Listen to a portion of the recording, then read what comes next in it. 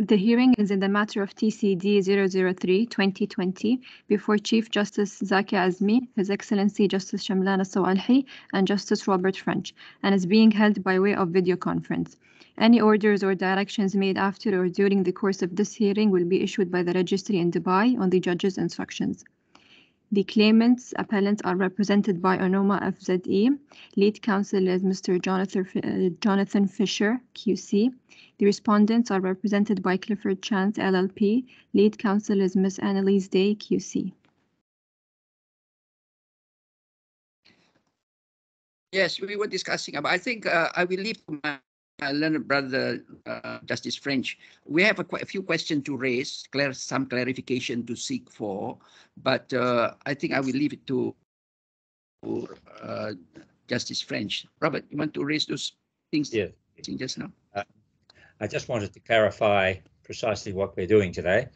As I understand it, although the electronic bundle appears in the original jurisdiction folder of TCD 003, it's really in the appeal, CA 012, and it's what we sometimes call a notice of contention, the respondent's notice. In other words, seeking to uphold the judge's decision on grounds other than those which supported the outcome. And as I understand it, this is really by way of a hearing of the respondent's notice as a preliminary issue in the appeal. That is CA 012. And that the respondent argues that it can run this under Rule 4475, and the appellants say it's really a separate appeal and you need permission to appeal because you're challenging one of the judge's findings as to recoverability. And obviously, if the argument seems to be that if the respondent succeeds in its notice, then the appeal goes away because the appellants cannot succeed. If the respondent doesn't succeed in its notice, then the appeal will be heard at a later date in relation to the matters raised by the appellant. The respondent's arguments. Is that correct? How we understand is that for the counsel? Is that how it is? Did you hear what Justice French said just now?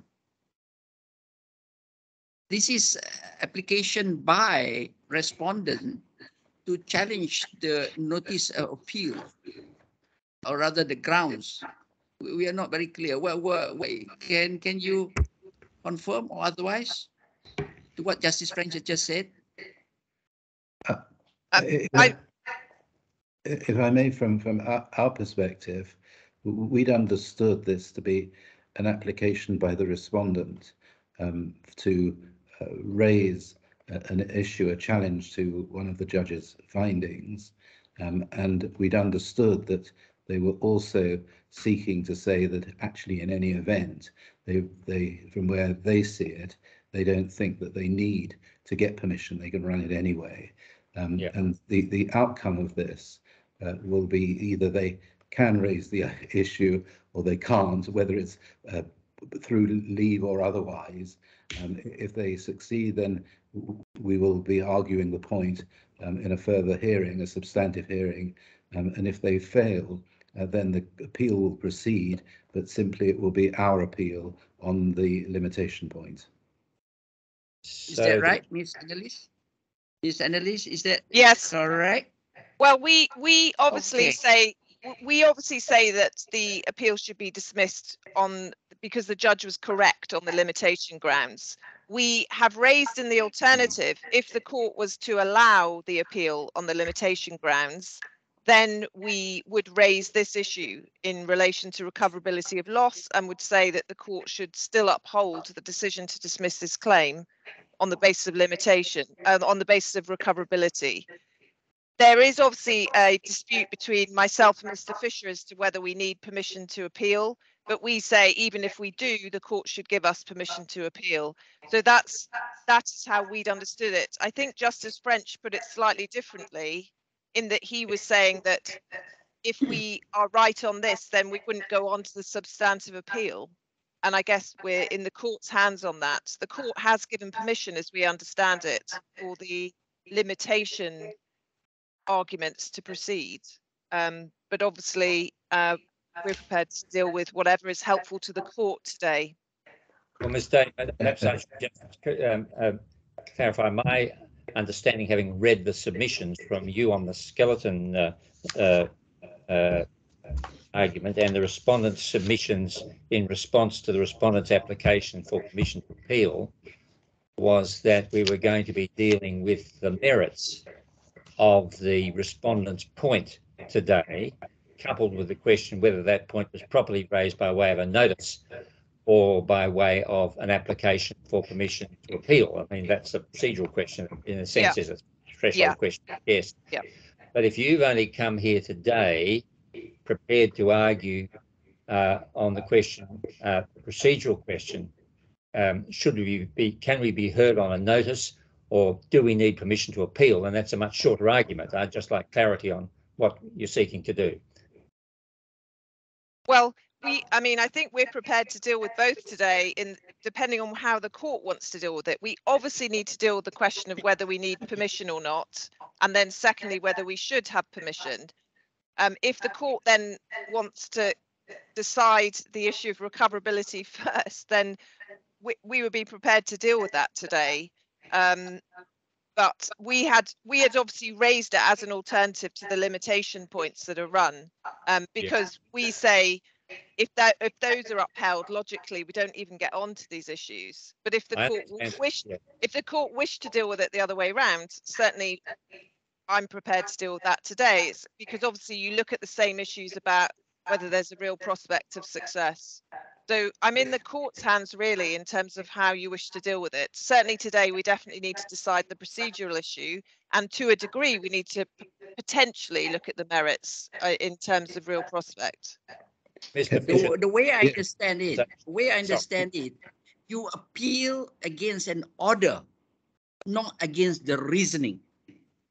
Here you are sort of appealing against the reasoning of the judge. Can't you raise that as your argument during the appeal proper? You question the reasoning of the judge, or correct. You know, we don't appeal the results. We say, come what may, this claim should remain struck out, which is why we say we don't need permission.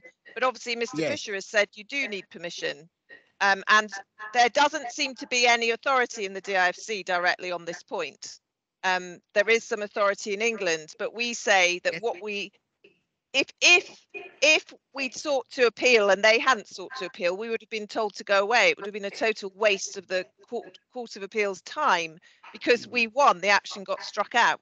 You're right, we're dealing here with reasons, which is why we say we just seek to uphold the result, but with different reasons. Normally you raise that in your argument. Responding to the appeal, we said that the judge was right in dismissing the claim, but we don't agree with his reasoning. And the Court of Appeal can also say that we agree with the conclusion, but we don't agree with the reasoning. But to take it as individually, as a separate matter on appeal, this is very, very, very technical.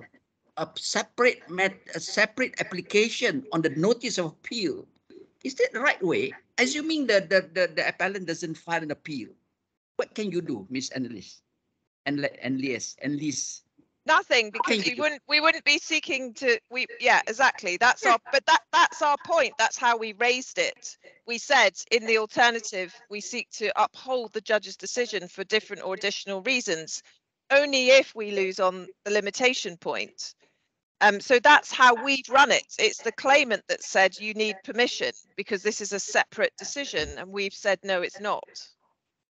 So our position is that's exactly how we are entitled to run it. But obviously the claimants raised this issue that we need permission. May I please you? May I, on Mr. behalf Fisher, of the claimants, make our position clear about this hearing? We'd understood, and we have come ready to argue procedural matters.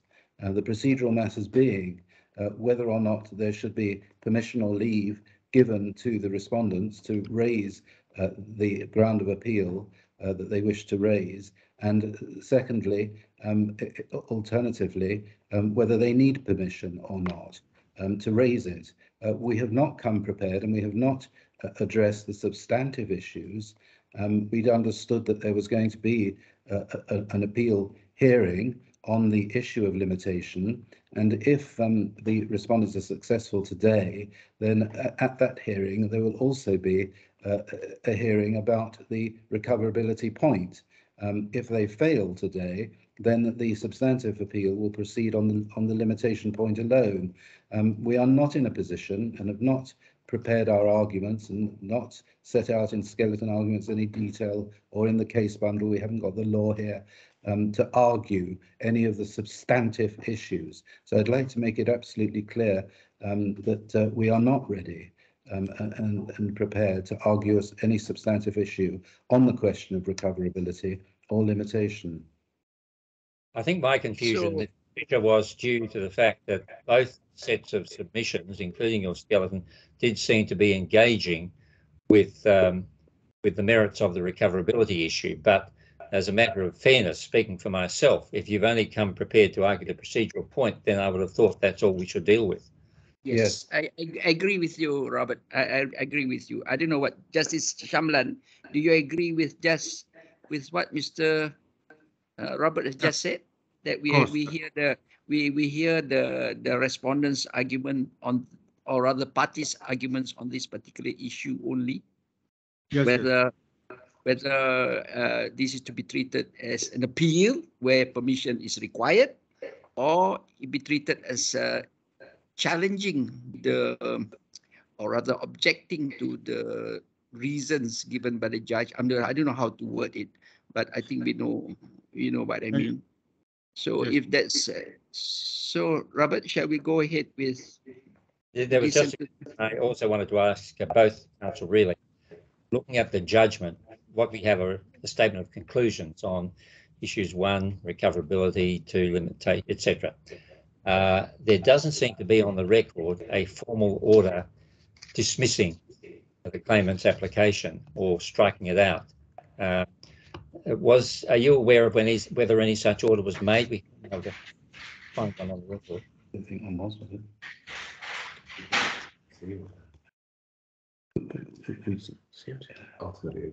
Yes, we think on this side that insofar as there may be any order, it will be in the CMC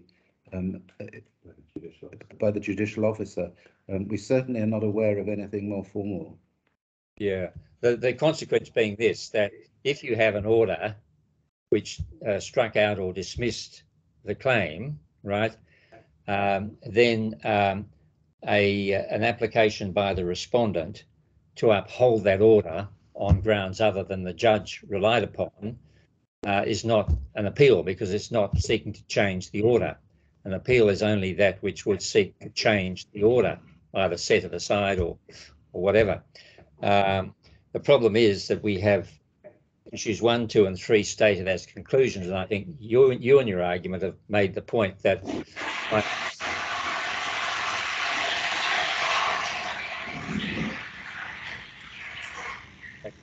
somebody's kettle boiling. By seeking to attack conclusion 1 as to recoverability, the respondents are really seeking to have a go at the judge's reasons rather than any order. And the problem is there's no, now maybe that can be sorted out and an order can in fact be made that enables all this to be regularized. But at the moment, we've got 3 findings, in a sense, that obviously lead to an inevitable conclusion in terms of an order.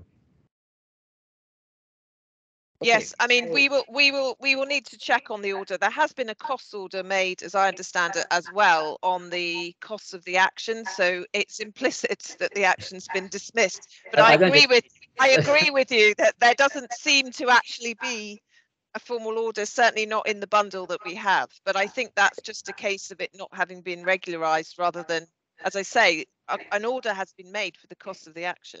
So. can we proceed on the procedural argument on the common assumption that there is an order, or that if not, an order will be made to give effect to its conclusions? Yes. From our perspective, yes. Yeah, okay.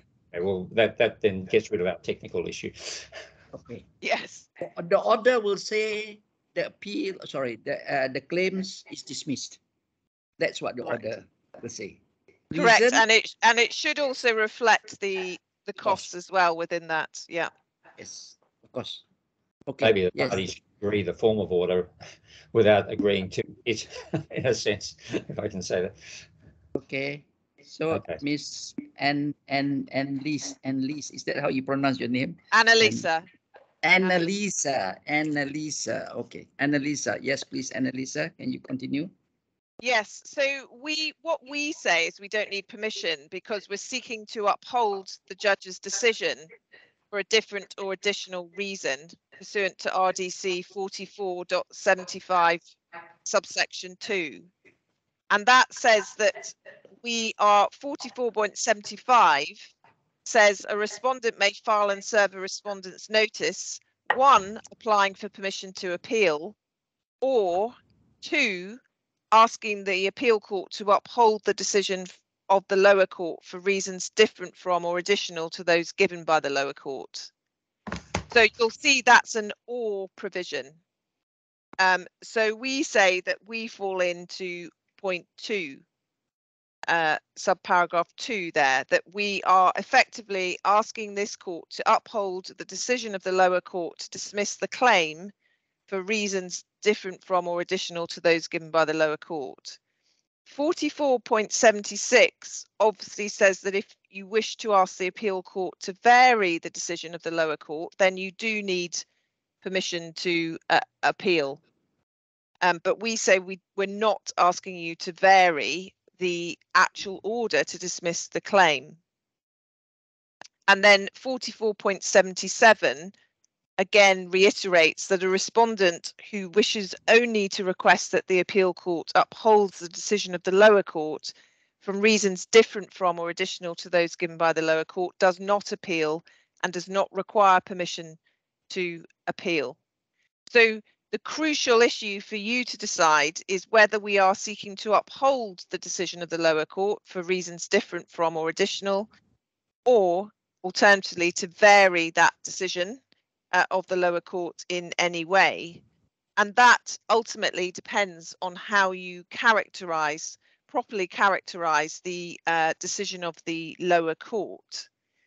We say that the proper characterization of the judge's decision is that the claim fell to be dismissed because the judge found it was time barred under Lebanese law. We obviously say the claim should still be dismissed, but if we're wrong and the judge was wrong about Lebanese law, then it should be dismissed on this issue of recoverability.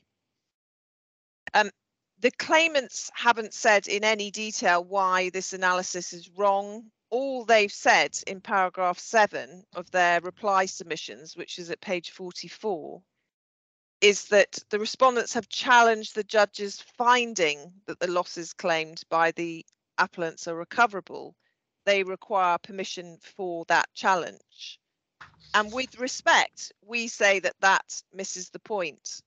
The crucial issue, as I've said, is the proper characterization of the judge's decision. So not the findings, but the decision. And we say that if you look in the context of appeals within the English context, the relevant decision refers to the result of the proceedings in the lower court. And we've put into the bundle a couple of authorities from England in relation to that. I don't think it should be contentious, but I can take you to those if it would assist the court. But we say this is very straightforward. We are not seeking to vary the decision to dismiss the appeal, but we are seeking in the alternative to upholding the decision on the basis of limitation. We are saying that even if the appeal against that was successful, the claim should still be dismissed because the judge should have found that the losses pleaded by the claimants are irrecoverable under Lebanese law. We say that the claimants are wrong if they're seeking to say that there are independent and freestanding decisions in respect of limitation and loss issues, and that the losing party to each decision therefore requires permission to appeal. That's not the correct characterization of what happened here. The whole point of having the preliminary determinations here was that either of these two issues would, if determined in my client's favour, have the effect of bringing the entire claim to an end. And the claimant's approach of saying we need permission erroneously seeks to characterise the preliminary issues ordered by the court as raising theoretical questions of academic interest without reference to the purpose of the exercise as far as the overall proceedings are concerned. And as I say, you could test this by looking at what would have happened if we had sought permission to appeal, but the claimants hadn't sought to appeal. The appeal court would have said, "Don't be ridiculous. We're not hearing that because you've won." In effect, it's a winner's appeal. And that has been set out in Reed and Montague Smith, which should be at page 3278 of the bundle. Anyway, Ms. Day, the order you're seeking, I don't know if you've actually formulated a direction or an order from the court, but presumably it would be something along the lines that the respondent's notice is valid and will be heard at the hearing of the appeal. Correct. Correct. That's all I want today. Obviously, if you were to decide that I needed permission, I say I should have permission, but I don't know if the court wants to hear from Mr. Fisher first on this procedural question. Speaking for myself, it might be convenient to hear from Mr. Fisher on that point. On the hypothesis we're now operating on, Mr. Fisher, that there's an order dismissing the claims. Miss, before you proceed to that, Miss Annalisa, is there a similar provision in the CPR on 44.7 and 44.76? So the 44.75 and 76 follows the old rules, so they're slightly different now under the English rules, but we've attached a couple of decisions if you want to have a look at them. Yeah, can you tell us what does the decision say? The two cases you mentioned. I have problem getting the, I don't know, the others got it, but I couldn't get to the authorities bundle on my. I have a laptop, I have a tablet, I have a knee, still I cannot get access to that. I don't know what's wrong. So we have two decisions that we've referred to, CIE Noga and then Wolf and Trinity Logistics.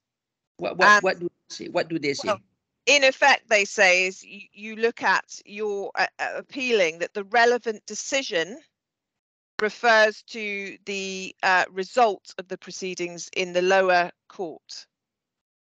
And I can take you to the paragraphs, but in particular, it's paragraph 27 of NOGA, which if you have the bundle, you'll find at page 3246. Can you read to me, please, for my benefit, my personal benefit? Yes, of course. Sorry, give me 1 minute. Maita, can you help me? Which case number do I punch into the case management system? Which case number, Maita? Yes, it's TCD. TCD? Yeah, I know when I punch TCD 2020, I can't get the bundle. 0032030, isn't it? Yeah, TCD 0032020. Yeah, but where is the authorities bundle? I cannot get to it. I don't know. I think it's at the end. I think these are at the end of the bundle that you had generally for the hearing. I got plenary issues on appeal, hearing bundle, dated 21 October. But after that, I don't have anything else. I have only this. Is that it or something more? This is all. Yes. I'm not quite sure. Sorry, I'm just trying to.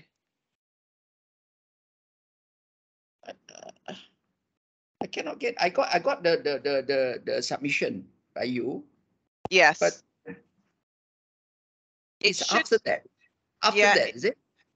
It should be, yes. I mean, the decision of Wolf is helpful because it looks at that should be, I don't know if you can get to page 3255, my lord. Let me try 3255 view. Yes. 3255 open in tab.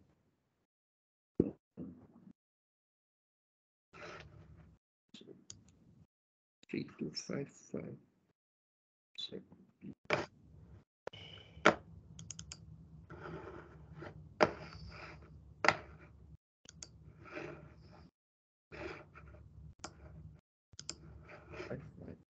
Three two five five. Did you say? 3255. 3255. Oh, 3255. Okay, just continue. Yeah, so Trinity Logistics and Wolf is a decision. It's a 2018 decision of the Court of Appeal that cites C-Noga, and the relevant part starts at paragraph 72. Okay, where the judge, that's at page 3272, where the judge refers back to C-Noga, and there he's considering whether or not permission was needed to uphold an order made on additional ground. Now, I don't want to go into the facts of that case, but if you look at 73, paragraph 73 of Trinity Logistics, you will see that the Court of Appeal in C-Noga referred to a decision of Lake and Lake. And then if you turn over to page 3273, at the end of letter A, the Court of Appeal is reciting from C-Noga to say if the decision of the court on the issue it has to try, or the judgment or order of the court in relation to the issue it has to try, is one which a party does not wish to challenge in the result, it is not open to that party to challenge a finding of fact simply because it is one he or she does not like. And that is the proposition, that what you're looking at is the result of the court below, not individual findings. And that must be right, in that if I had come to this court before Mr. Fisher's appeal and said, I don't like the judge's decision on recoverability, I'd like to appeal it, the court would have said, that's not going to change the result, so we're not hearing you. And that, put as simply as possible, is why we say we do not need permission to appeal here. And we say that's supported by these English authorities in relation to this. And C-Noga was decided under the old rules. Paragraph 75 of Wolf contains the CPR rules, which form the basis for the RDC. So our current CPR rules are slightly different in wording. There's actually no change of substance, but you can see in paragraph 75 of Wolf, they are applying exactly the same rules as you have in the RDC. And that means you look at the result, not the individual findings that led to the result. So, my lord, that's the authority that we rely on. So the English authority, we say, supports our position. Thank you. Thank you. So we will hear Mr. Fisher now.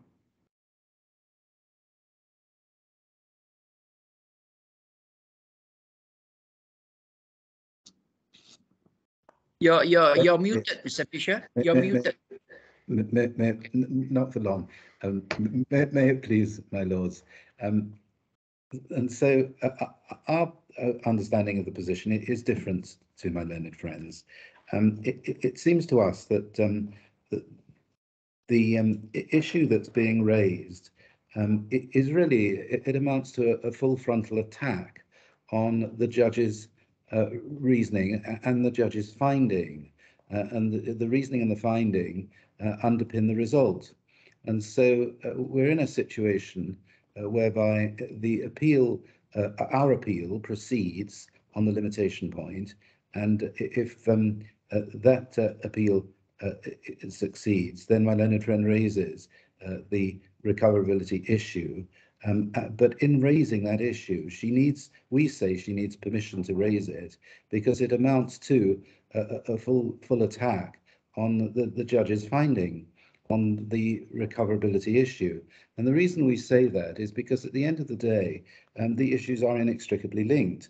The finding that the judge makes turns on or relates to the issue of whether or not there is a bar in Lebanese law to the recoverability of damages by a shareholder against an auditor.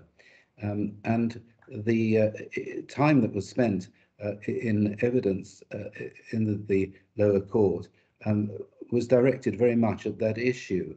And the judge came to the conclusion on the evidence that there was no bar. And there are a number of ways in which my learned friend seeks to undo that, whether in terms of looking at the construction of the Lebanese codes or looking at the point about whose loss it is, and it's company loss in her case, not an individual loss, and therefore there's a bar. But whichever way you look at it, she is saying that the action cannot succeed because the damages are not recoverable. And the reason they're not recoverable is because there is a bar in Lebanese law. Now, the evidence before the court was absolutely clear that that was not the case. So she lost on that.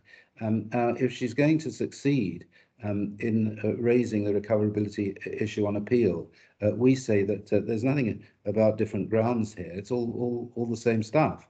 And she succeeds if she is able to, on the basis of saying, if effectively it comes to this, that the learned judge in the lower court got it wrong. And that's why we say that it is a frontal attack on the judgment and the reasoning, and therefore for that reason she needs a permission to appeal. Mr. Fisher, assuming, let's say that permission is required as you had just submitted, would you agree that permission be given today? Then we can proceed. I don't think I'm in a position to quarrel permission to be given the, the test of whether is likely to succeed, blah, blah, blah, blah. If you just agree, I'll agree with permission to be given, then that's it. It goes straight I understand why you asked that. Yes. I mean, from our perspective, no, I'm not in a position to make that agreement or concession. And let me tell you why. It's for this reason. The test that the court has to apply on the permission threshold is whether there's a real prospect of success. And we would go on and submit that there is no real prospect of success here on this recoverability issue. And the reason we say that is because the expert evidence from both sides was absolutely clarion clear that there's no recoverability bar in Lebanese law. So that being so, we would say we can't concede what my lord puts to me, because we do say that there is no reasonable prospect or real prospect of success. You can concede, but subject to not conceding that they're going to succeed. Just for a technical procedure, I will concede, but I'm not saying that she's going to win the case. Again, I understand, my lord, where you're coming from, and I can come back at the court in this way. Obviously, in any appeal, one wants to focus the issues on those that have a real prospect of success for either side. And we wouldn't want an appeal process being delayed or unnecessarily complicated by raising an issue where there's no real prospect of success. My lords, if you were to tell me that you'd come to a view that you think that if this is raised, then the permission threshold is satisfied, then of course I can say no more. But we certainly wouldn't concede it, and we would certainly say to you, looking at the evidence, that threshold is not passed. Mr. Fisher, can I ask you, in relation to 4475(2) of the rules, how is it that all the respondent's notice raises anything other than a request to uphold the decision of the lower court for reasons different from those given by the lower court. That's the test we have to apply, isn't it? On the notice.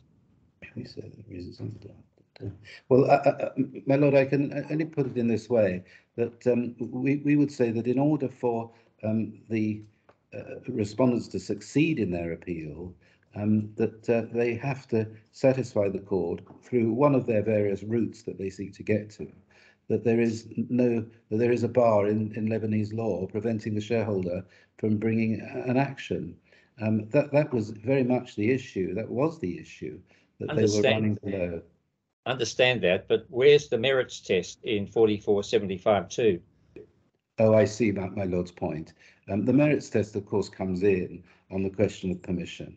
It does, but let's assume that you can park that for the moment. Then I have no answer to that question, because I see what my lord is saying, and in that situation, then it's very much an argument to be had at the substantive hearing. Yeah, because speaking for myself again, I don't see how what permission to appeal would involve would be what we used to call in some jurisdictions a cross appeal, which in other words seeks a variation of the orders which have been made by the court below, or setting aside the orders made by the court below in some way, and that's just not happening here because we're on the hypothesis that the claim has been dismissed. Yeah, my lord, yes, I understand.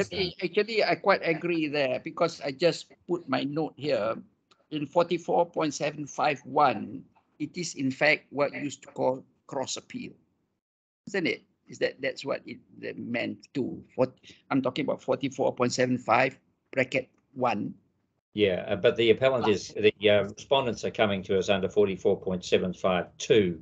Yes, which doesn't depend on any threshold they have to, which apart is from not appeal in the proper sense. It's not appeal, but they don't like the reason of the lower court, or rather decision. Okay, so can we rule on this, Judge Shamlan? What do you think? Should we just rule that no permission is required? Just before my lords do rule, my learned junior has quite rightly suggested that we should just have a very quick look at paragraph 85 of the Wolf decision, which is at page 3275 of the bundle. And anyway, can you read it? I can't open. 3275. I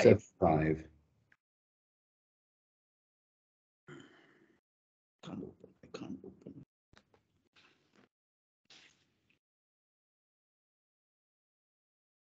3275. Find page. I can't open. That. Good.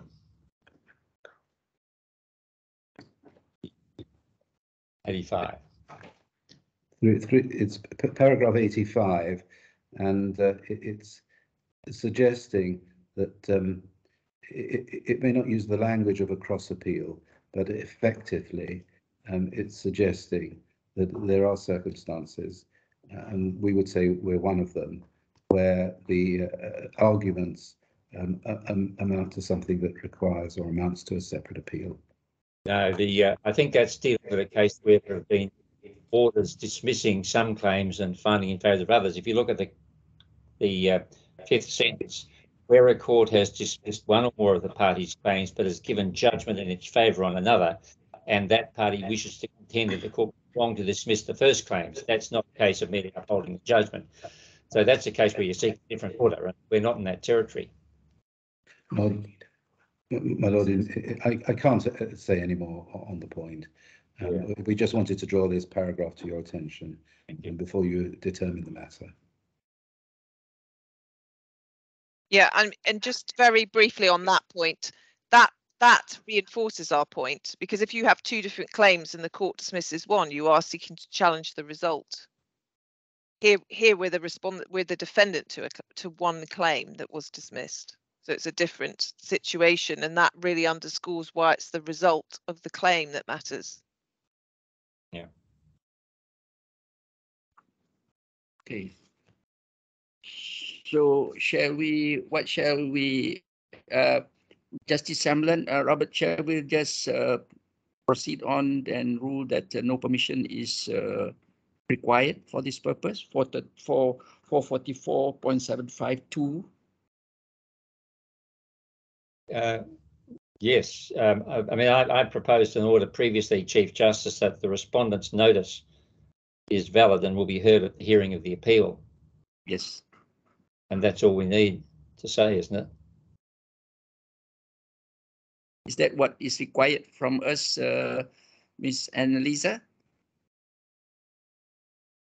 Yes, I think that would cover it. Then it's clear it can be argued at the appeal. Anything else that you need from us? The only other thing is that I would ask for my costs of today. This is a point that has been taken by the claimant. We say they were plainly wrong on it, and the Wolf decision shows they were wrong. And we have incurred significant costs of today, and we would seek our costs therefore of today, having succeeded in showing it's not something we need permission on. No, I have to say we would respectfully resist that. It seems to us that we would submit respectfully the proper order is to reserve the costs. This matter is a matter that the court will be looking at in detail at the substantive hearing, and that's the time when somebody, whoever is adjudicating, will be in a better position to make a decision on the question of costs. Yeah, but you can also treat this as cost thrown away. You know, it's just nothing to do with the main appeal. This is just one-off issue. Well, what do you think, judges? What do you think? I'm discussing it openly. Nothing to hide. Otherwise, you have to go back. Speak for myself, but with all due respect to contrary arguments, I don't think the objection was well. I think maybe there are two arguments in this. There was a point to the objection because there was no order, but at the same time, the basis upon which this application was resisted, or the notice was resisted, seems to have been on perhaps a misapprehension of the impact of Order 4475 and its content, which, with respect, should have been apparent. And I would have thought that a cost order might be appropriate in those circumstances, perhaps to be assessed by the registrar if not agreed. Judge Shamlan? Well, from my point of view, I would rather to reserve the cost for to be cost on the case. Just if I can just respond on that point, it shouldn't be reserved because this is a self-contained issue. It won't be reconsidered at the appeal stage. So the appeal stage will consider the merits of our appeal. This is a completely separate point that you will have determined today, and the appeal court at the final hearing won't be looking at this again. So it is something that's been determined in our favour today. But if I may just come back on that and say that's yes, Mr. a particularly harsh view to take, because the bottom line is that your position, Mr. Lebanon friend, was very much to put in a respondent's notice, and so to that extent we responded to that, and so we would say respectfully, cost reserved is the right order. Looks like the ball's sorry, I beg your pardon again. Sorry, Robert, what do you say? It looks like the ball's in your court, Chief Justice. Yeah, but because I'm inclined to agree with the request or the application by Ms. Annalisa, because this is one-off matter. It's been decided. It's not going to be raised at the appeal anymore. It's not going to be raised. I mean, whichever way it turns out, the appeal, the decision is this application is dismissed. You know, it's not as if you can. What are you going to determine that if you win, that this the cost goes to you, or No, it's independent. It's one, as I say, it's a one-off cost thrown away, whatever you call it. Not thrown away, but it's not the right context. But I'm inclined to just say that cost to the respondent for today. Whereas Judge Shamlan wants to reserve for the Judge Robert. You agree with me, Robert, or you agree with Shamlan? I preemptively agreed with you, Chief Justice. Okay, 2-1. 2-1. 2-1 in your favor, Miss Analyst. Order in your favor. Thank you. To be assessed by the registrar. If Party to see the judicial process at work, it's like sausages being made. Okay, is that all? That's everything. Thank you to your lordships. Thank you very much, Mr. Fisher. Thank you very much for your submission and helping us to arrive at what I hope to be is a fair decision by all of us. Thank you very much. Thank you. How's the weather in England? It's been very nice. It looks a bit grey today, but you never know with English weather. But no, Dubai is hot. Dubai is very hot now. Dubai. Yes, I was in Dubai in March. I also couldn't believe how much building there's been there. It's very vibrant and busy. Yeah. So long may that continue. Kuala Lumpur is hot. It's very hot now. Thank you very much again. All the best. Thank you. Thank you. Thank Goodbye. Bye.